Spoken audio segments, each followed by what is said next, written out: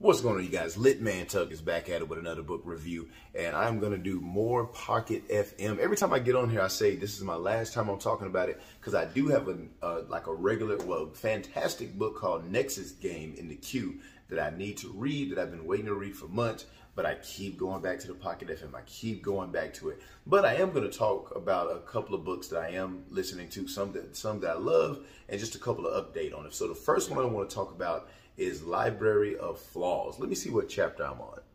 So it's about Teacher Xavier, and I am on episode 104.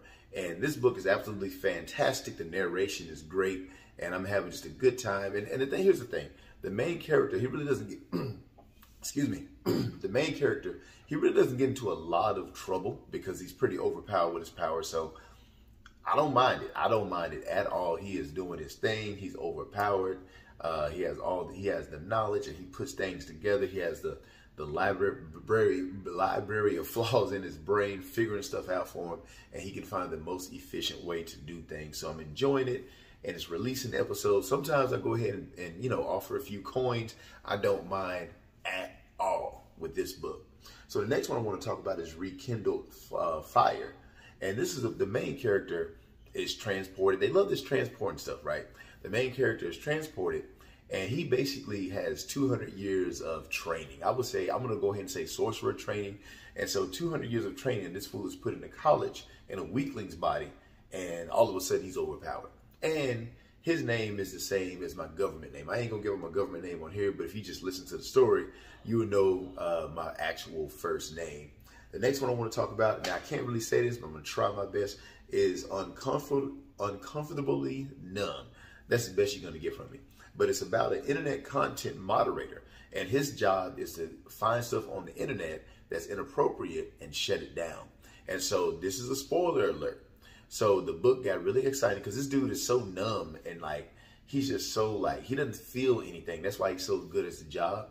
So other people, they need psychological help who work there whenever they see something on the internet because it really bothers them. Nothing really bothers this guy until he gets to a part where he sees on the internet his ex-girlfriend, who he's still kind of in love with, is basically getting murdered right in front of him.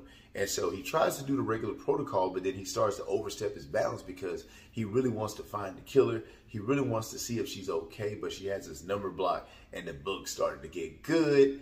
And then they asked me for some coins, and I'm already out of my budget for the month. I ain't getting no more coins this month, right? So the next book that I enjoy a lot is My Vampire System. Now, I think this book had a different name because I know a few of you asked me hey, what about that one book? And I think they changed the name, but the book is called My Vampire System. I enjoy it. The main character, Quinn, he finds out he is actually a vampire. And so they live in a world where everybody has powers. Nobody is really interested in fantasy books anymore because life is a fantasy. And so he's navigating through that, being a vampire, and getting stronger and stronger, doing his thing, leveling up. They have a statistics system and all that good stuff. Very fun book to follow. But it's a lot of episodes, a lot of coins, and they lock it. They don't give you anything. And I bought a lot of coins for this one, but I was like, man, I can't do it anymore. So here's what I did. I started the book over, and I'm starting from chapter 1. I'm back on chapter 20 or something like that. And when I get to the end, I did find a YouTube channel. And so if you're interested in that YouTube channel, they have the entire novel on there, and the narration. It's not the same narrator, but the narration is pretty good. And so I do plan on going to YouTube, kind of like I'm doing Instant Millionaire, where I'm finding episodes on YouTube instead of spending all that coin. So that's all I got. I hope this is helpful for you. Hope you find something that you like. And if there's something that you like that I haven't talked about, make sure you give me a recommendation.